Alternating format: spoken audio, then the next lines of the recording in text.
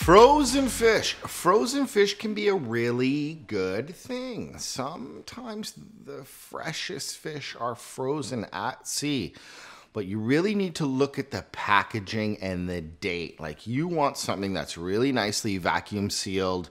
You don't want to see any ice crystals in the packaging, and look at the date.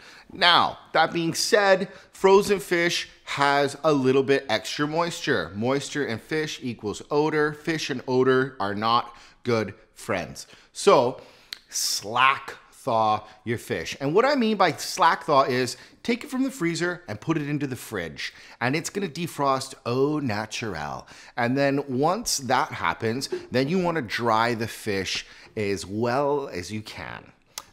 Drying the fish gets rid of any excess water and anything that has been frozen in the fish, and you just wanna dab it, dry it, and then you're good to go.